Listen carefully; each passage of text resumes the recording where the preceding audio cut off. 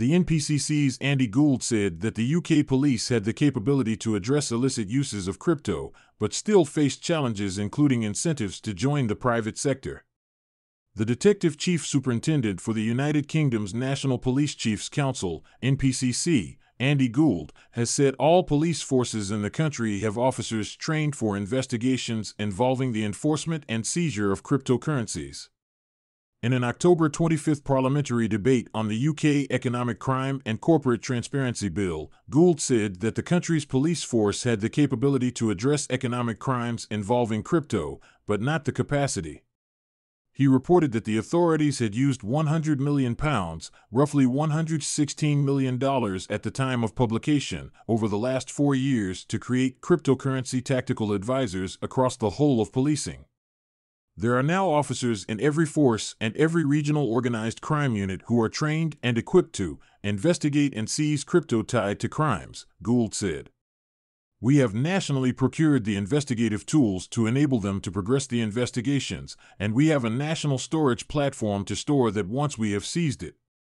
The bill, announced by King Charles III in May and introduced to Parliament by UK lawmakers in September, was aimed at driving dirty money out of the country and included giving authorities the ability to compel businesses to hand over information which could be related to money laundering or terrorist financing, including information regarding crypto.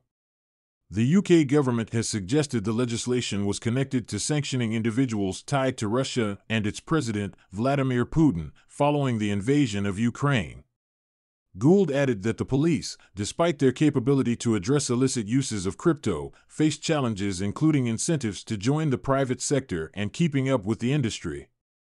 We are in a position where we have actually seized hundreds of millions of pounds worth of cryptocurrency assets within the last year or so. The challenge we have is that it is getting harder and harder to do. The assets themselves are becoming more diverse and more technically complex, so our officers are in a bit of an arms race trying to keep up.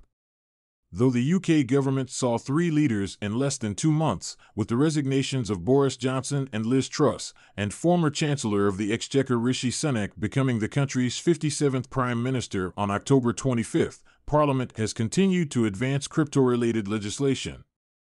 The House of Commons moved forward on the Financial Services and Markets Bill, furthering the UK's intention to become a global crypto hub by addressing regulations regarding digital assets and stablecoins.